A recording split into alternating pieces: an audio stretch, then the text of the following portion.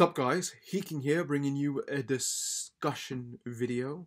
Before I start, please remember to like and subscribe. Okay, seriously, don't just start the video and watch it and not like and subscribe. Like and subscribe, damn it. And if you can, give a shout out, a look at my friend's channel, Prez1990. Okay, he's just starting up. And yeah, he could use some help in terms of views and subscribers. So give it a watch if you're into like video game discussions and news similar to mine. But yeah, today's topic, we are going to talk about Metal Gear Solid Remake.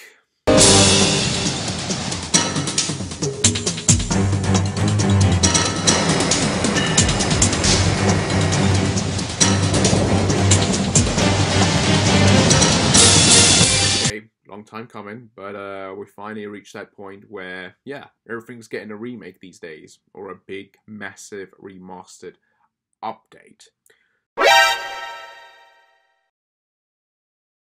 So yeah, Metal Gear Solid Remake. Plenty of rumors essentially saying that a Blue Point is remaking it, along with other rumors saying that we're getting a remake of the first 3 Solid games. Wow, if that's true, that's like... But I don't see that happening. I don't see that happening because honestly, you don't really need to remake MGS 2 or 3. You could, and it would be pretty cool and amazing if they added certain concepts that weren't in the original games. But we're going to mainly talk about MGS 1. Now, before I do start, I will say that if they had to make a remake of a Metal Gear game, as I said, it was in the words, Metal Gear, not Metal Gear Solid, I would prefer it to be a Metal Gear remake and a Metal Gear 2 Solid Snake remake. Especially if a Metal Gear was designed and done in a way that it makes it more of a sequel to MGS5 Phantom Pain in order to tie up some loose ends from that game, while also, you know, adapting the original Metal Gear game while setting up Metal Gear 2 and have Metal Gear 2 sort of wrap everything else up and set up the events to come in the next Solid games, essentially. But yeah, Metal Gear Solid 1 Remake. Is it coming? I don't know. Mainly, I just want to talk about what I would want for the remake to have, and what I would change, and what I would put in, and what I would cut out, etc, etc. I know, it sounds like blasphemy here, you know, Metal Gear Solid 1 is perfect. Yeah, I've played Metal Gear Solid 1 many times, it's one of my favorite games, but looking at what they can improve with a lot of gameplay elements that we now have in games today, I'm curious what it could do. Obviously, this most likely isn't going to happen, but it would be interesting. So, let's start off then. Number 1.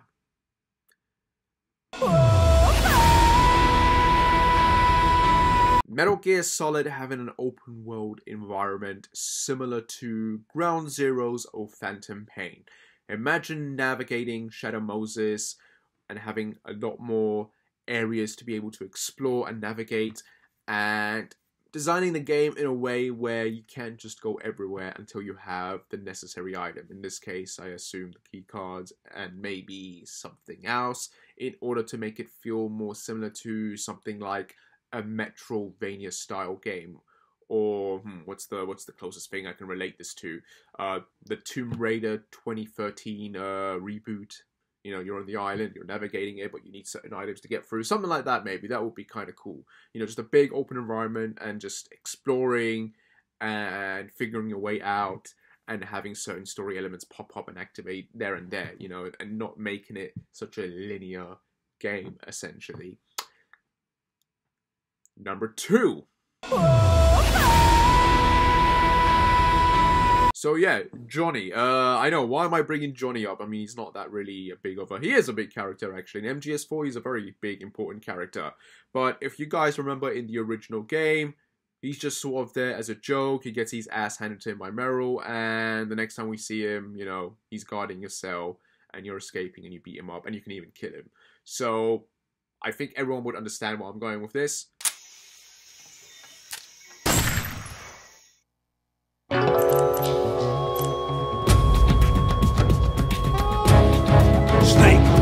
done?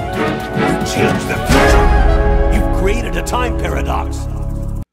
Time paradox. Imagine you're fighting Johnny and you snap his neck or kill him and you get a time paradox game over screen. That would be amazing. But also, I would like to see his character expanded upon in the first game. So we know he likes Meryl. We know he ends up falling in love with her. If you played, a lot of people say that that aspect came out of nowhere in MGS4, but in reality, it was set up in MGS2. If you got Johnny's cameos in MGS2, he only went on and on about Meryl. Especially with him saying how she's a beautiful woman, etc., and just being sort of a chill guy, actually, when he let Emma go on about and not try and capture her or kill her. So, yeah, the elements were there set up already that Johnny is enticed. He still remembers Meryl. He's gobsmacked by her, and he seems like a chill guy, actually, after the events of Shadow Moses. So, yeah, I would like to see that expanded. I would like the idea of when maybe Meryl is captured, you have Johnny being sort of the one tending to her and helping her. Maybe he ends up playing some sort of role where he ends up rescuing her, and we get a scene of that maybe. That would be kind of cool, actually. Yeah, I would like to see that sort of done, to sort of delve and develop that relationship that we will end up getting in the future Metal Gear Solid 4 storyline. So yeah, I would like that. I would like Johnny's role expanded. Number 3. Cyborg Ninja. So yeah, the Cyborg Ninja is a character you only ever fight once in the game, and you encounter him maybe once. If you can't escape the cell, he'll end up coming in and saving your butt. If you've failed to get out using other options. And then he appears one more time in the end to help you against Metal Gear Rex in a cutscene, and then he dies. And that's it. That's the end of his character. He's built up in the very beginning, and then you fight him, and then he disappears. And that's it, really. I would like the ninja to have more of a recurring role. His whole shtick, basically, is him coming to Shadow Moses in order to fight Snake. I would like for him to basically be this sort of a nemesis character that haunts you throughout Shadow Moses. At any given point, randomly, he can show up in certain sections and you basically have to escape because you're in tight corridor spaces. You can't really fight him in that area. There's guards everywhere. He's gonna slice you up, and he's gonna appear, kill some guards, and he's gonna go after you, and you have to escape. And if you're in big open environments, maybe like the snowfield or an expanded area of the snowfield where you're just sort of going through, he can show up and start attacking you, and you have to fight him and beat him or escape, basically. And depending on what happens, he'll leave you alone, basically. He'll run away and he'll come back later again. And for the love of God, I want an explanation for that ARP cannon, because that comes out of nowhere. So include that in the fight when we get it. So yeah, I want the ninja to appear multiple times in the game, and to have him be this stalkerish type of character would be awesome. It could even be similar to the end fight, really. Like, you get to a certain point and he's there and you're trying to navigate and escape him. That would be pretty cool. Speaking of boss fights, number 4. So yeah, the boss fights in MGS1 are pretty simple. A lot of unique fights in that game. They're all great. It has some of the best boss designs next to MGS3. And maybe MGS4, that has some good idea ones there. MGS2 aren't, for me personally, aren't as memorable as those particular games. But I would like the boss fight expanded and added to in a certain way. For example, Revolver Ocelot, as we know, can do CQC. He's an expert in CQC. He fought Big Boss multiple times in MGS3. He knows how to do CQC, and obviously he uses it at the end of MGS4 in his final fight.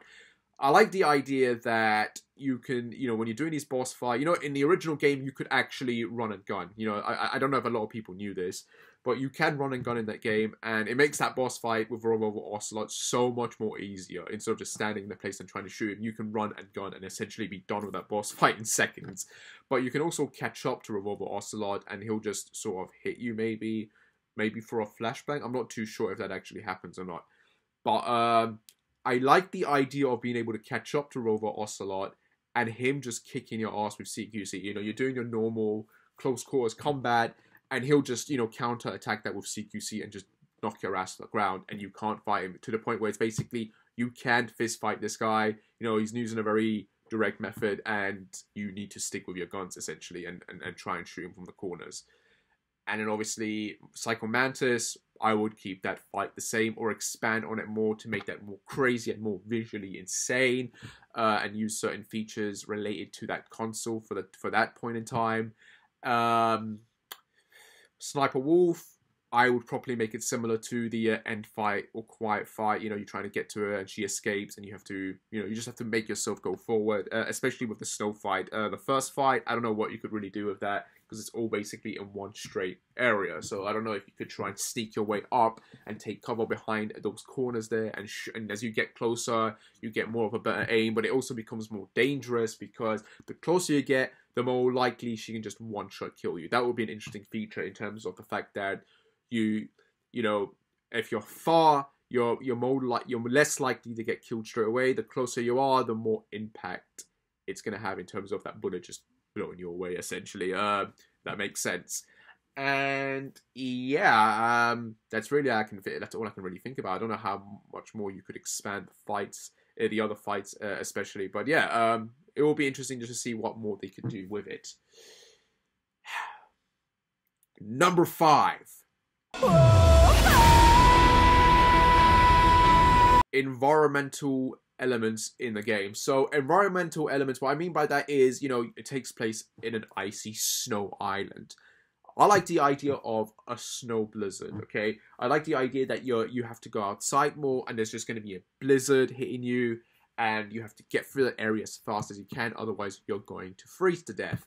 And I also like the concept of the ninja chasing you, because imagine you're in a big open environment, it's snowing like crazy, you're trying to navigate your way through, you're trying to find the right path, your health is just sort of dropping because you're freezing, your rations are freezing, you can't use them, and then you've got like enemies or wolves or the ninja hiding away in the blizzard coming after you, and you're trying to just escape essentially to save your life. And that will be sort of a cool kind of thing to do. Other areas, I don't really know what more other areas you could add, really. That's like the only main thing that comes into my mind. I would probably add a lake or something. In the original MGS4, there was supposed to be an extra environment that you could navigate, where one of the geckos would break on the ice and fall down. I like the idea that you can probably sneak through these big swim section areas and maybe pull enemies through the ice, and that would be kind of cool. New different concepts in terms of environmental areas and that, so, and elements and that. So that would be kind of cool to do and to see. Swimming missions, yeah, like imagine you have to get through like a sewer system or something, and it's located on the water, so you go through that to get through there. So that would be kind of cool and different to do. Number 6. Am I doing that right? Number 6 or number 6?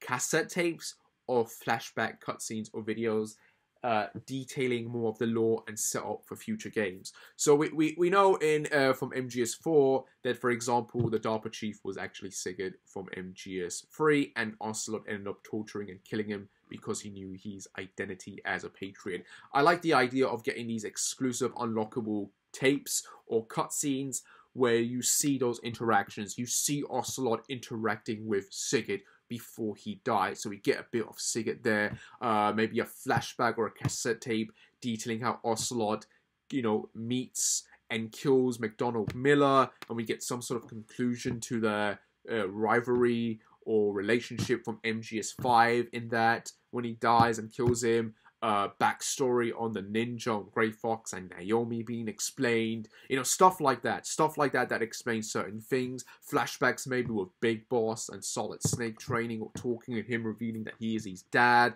etc, etc. Stuff like paramedic Dr. Clark experimenting on Grey Fox and getting cassette tapes like that, or maybe that whole incident where it's revealed that he killed her and Naomi helped hide the body. Maybe something like a cassette tape, you're listening to it and you get that entire sequence, or it's done in a, like I said, it's done in a cassette tape, or it's done in a flashback. Maybe you see it and you get more of these characters, you get more of the setup. A cassette tape with George Sears, aka Solidus, and Ocelot interacting, setting up the events of MGS2 and other events as well. You know, more stuff with Ocelot, obviously, and stuff hinting to the events of MGS3, etc., etc., and the Patriots, of course, being more involved as well, because they just sort of come out of nowhere in MGS2, and then they're like the main threat in that game, and MGS4, but obviously just setting up, mainly I'm talking about the AI, of course, but setting that aspect up more, so that will be cool to see. Gorlukovic, you know, having a cassette tape or a phone call or something with Ocelot talking to him, that would be great. Those little elements expanded upon would be awesome in a game. Yeah, I would like to see that. I would like to see those aspects in it for a remake if it is done, essentially. And then, of course, number 7. Number 7. Number 7.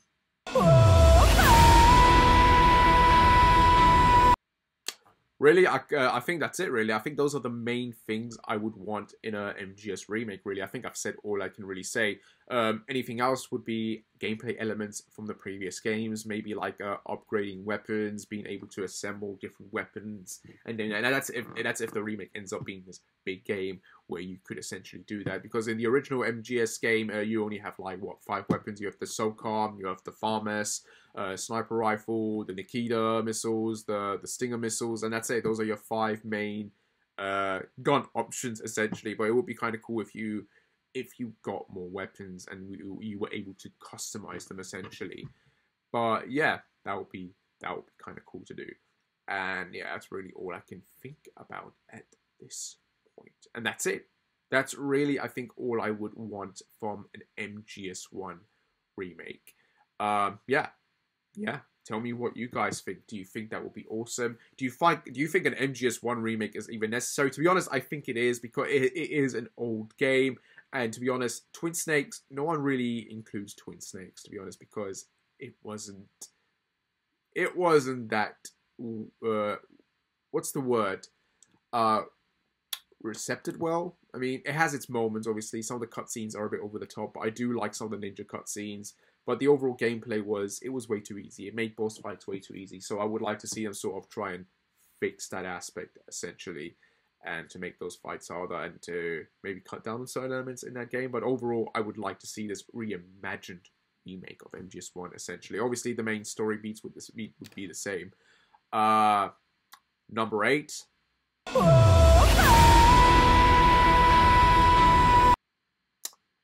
One more thing, number 8. Expansion on certain characters. To be honest, this would be included in my other stuff that I mentioned beforehand. But I'm thinking of characters that we didn't really, like I said, get a lot of time with. Like I said, DARPA Chief Sigurd, you know, give him more of a role behind the scenes. But also a Decoy Octopus. This is a character who appears once and then he's dead, and then you find out, oh, he was Decoy Octopus. Give this man more to do in the game. You know, make him feel like a threat. Maybe you have a sequence where he pretends to be Meryl, and you know, you think he's your ally, but then she starts attacking you and that, and it's not because of Mantis, it's because of Octopus, and you find out and you realize, holy crap, this is Octopus, this is a Meryl, holy crap, and you have to decide whether you want to beat this guy up or hurt him or whatever. Oh. And I don't know, like, that would be interesting to do. Like, I want more with Decoy Octopus, basically, because he's just a very big non-factor in the original game, where he's just there once for this twist, and that's it. That would be cool to sort of expand on, and other characters as well, like I've already mentioned. But yeah, that's it, really. That's all I can think of at this point. So yeah, guys, remember to like and subscribe, whatever. I shall see you when I shall see you. I hope you like this video discussion. Tell me your thoughts down below. And yeah, I shall see you when I shall see you. Take care and bye.